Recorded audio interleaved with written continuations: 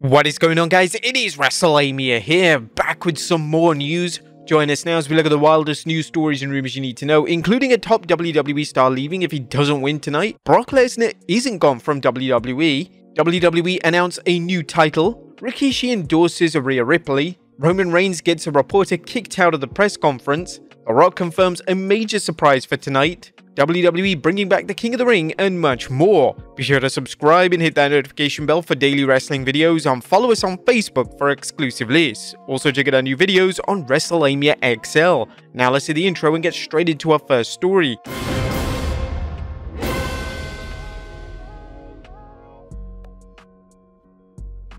Now, first story looks at a top WWE star leaving if he doesn't win tonight. Top of today's news on Wrestlemania Sunday is a shocking revelation from Drew McIntyre. McIntyre is set to challenge Seth Rollins for the world title on Night 2 of Wrestlemania XL tonight, yet during an appearance at WWE World yesterday, McIntyre spoke out and stated that if he fails to defeat Rollins tonight, he will officially leave WWE. This is an interesting revelation from McIntyre, as it's no secret that McIntyre's WWE deal is set to expire and there's been no concrete news on whether he's re-signed. This could be the next evolution of McIntyre's story arc, and it looks like his real-life contract negotiations are about to be included in his storyline. Next up, Brock Lesnar isn't gone from WWE. A Triple H took to the floor for the post-show press conference last night, and one of the names the game was asked about was Brock Lesnar. Lesnar has been seen on WWE TV since SummerSlam, and he was removed from any creative plans for 2024 after he was linked to the Vince McMahon scandal, although not officially named. According to Triple H, Lesnar isn't gone from WWE, and Lesnar is at home just being Brock. At one point, there was a conversation with Brock about Royal Rumble quite a long time ago. Right now, Brock is at home being Brock. We'll see where that leads to from here. His status is the same as it's been before. Brock is not gone from WWE, he's just home being Brock. It's worth noting that WWE have basically acted like Lesnar doesn't exist for the past 4 months, yet the game's comments do seem to hint that Lesnar will one day return to the company. Next up, who helped produce the WrestleMania main event? The WrestleMania Night 1 event was complete and utter chaos, and it acted as the perfect setup for tonight's Bloodline Rules match between Roman Reigns and Cody Rhodes. In terms of who produced the match, one of the names involved was the legendary Michael P.S. Hayes. Hayes produced the majority of Reigns' matches, so this shouldn't be too much of a surprise. The second key name in assisting in production duties was Bobby Roode. Roode has only been in the producer role for a brief period, yet the fact that he's now producing the main event of WrestleMania is a clear sign that he's excelling in this new role. Next up, will Cody Rhodes become a free agent? What happens if Cody Rhodes dethrones Roman Reigns tonight?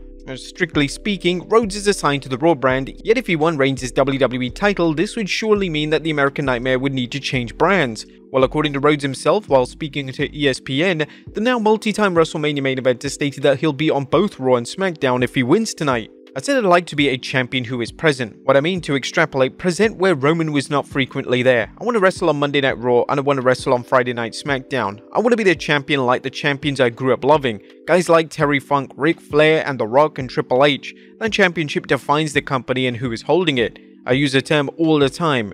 It's really how I feel. I wanted to play quarterback my entire career. Rhodes has hinted at changing the title design if he wins tonight, so a new incarnation of the WWE title could be about to debut. Next up, WWE Announce a New Title. Yesterday afternoon, WWE presented a widely acclaimed NXT Stand and Deliver event. One of the talking points of the celebrated event was the announcement of a new WWE title coming to the NXT brand. It was revealed in a promo package that the NXT Women's Division will be receiving its very own mid-card title. The title will be known as the NXT Women's North American title, and this is a welcome move, as fans have been pushing for WWE to introduce a mid-card title that is like the IC title or the US title for some time. It's unknown if WWE have any plans to introduce a mid-card title for the women's division on the main roster shows, yet hopefully this is in the works. Do you think a mid-card title for the women's division is a smart move? Let us know in the comments down below. Next up, Rikishi endorses Rhea Ripley. Ever since Ripley began to deliver stink faces on recent live events, she's been the talk of the wrestling world. Now the master of the stink face, Rikishi, has endorsed Ripley using the move moving forward.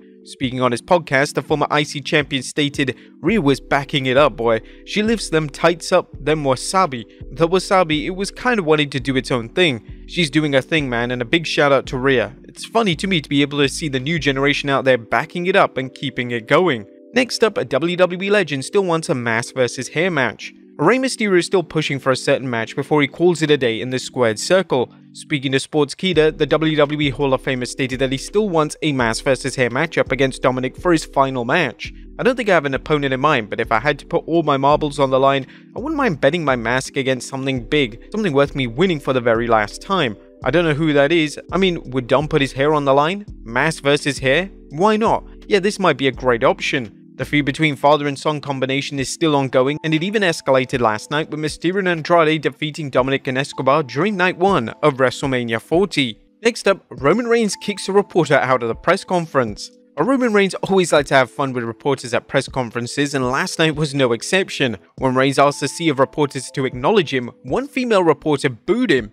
Upon hearing this, Reigns hilariously told the reporter to leave the press conference. When the lady didn't move, Reigns stated that if the reporter didn't leave immediately, then Reigns himself was exiting the press conference. The lady would eventually depart the press conference in no doubt the single most embarrassing moment of her career. Hell, no one was safe, even Chris Van Vliet. Next up, did The Rock almost tear his ACL? The Rock exceeded all expectations from his in-ring perspective last night, yet at one point it looked like The Rock almost tore his ACL. During his in-ring sequences with Seth Rollins, The Rock's knee appeared to buckle and he had the type of landing that numerous wrestlers have had when they've torn their ACL. Luckily, it looks like the final boss is perfectly okay. Next up, The Rock confirms major surprises for tonight. It's no secret that WWE are planning on certain legendary surprises for tonight. Names that have been thrown around include John Cena, Stone Cold, and even The Undertaker. The Rock was asked to comment on these so-called surprises on the pro-show press conference last night, and the final boss stated, "So yeah, you can expect the unexpected and a lot of surprises." Whilst The Rock isn't scheduled to wrestle tonight, it's a strong expectation that he'll be involved in the Bloodline Rules match between Roman Reigns and Cody Rhodes. What names would you guys like to see appear tonight? Let us know in the comments down below. Next up, WWE bringing back the King of the Ring. Next month, WWE will return to Saudi Arabia and the event will be hosting the King and Queen of the Ring. This news comes from the latest edition of the Wrestling Observer. The King and Queen of the Ring was originally set for May of last year, but that was until WWE scrapped the idea and proceeded with the Night of Champions show. The Saudi show will take place on May 25th, and it's unclear if the show will be titled King and Queen of the Ring, or the show will have an alternative name and will simply host the tournament. And finally, AEW to air All In footage. Now, our final story today takes a look at some truly shocking news from the world of AEW. Last night, it was announced that this coming week on Dynamite, the Young Bucks will present footage of All In, the show that infamously saw CM Punk get into a physical scrap with Jack Perry. This move has already been blasted by fans as it's seen as a desperate attempt to generate interest in the AEW product. The main question here is, what is the payoff? Punk is in WWE, so it's not like AEW can book a match between Punk and Perry to draw a rating or a buy rate. As things stand, this is not a joke of any kind, and according to Fightful Select, Tony Khan has indeed agreed to play the footage live on Dynamite. Many took this as being some sort of troll or bait, but everyone around the situation we spoke to at least claims that it is genuine and footage from the CM Punk Jack Perry altercation is expected to air. Specifically, it was reiterated to us by numerous people in AEW that the company isn't going to falsely promote something, much less like that. Do you think this is a good idea from AEW on Tony Khan? Are you guys hyped for WrestleMania Night 2? Let us know in the comments down below, and I'll see you next time with some more wrestling content.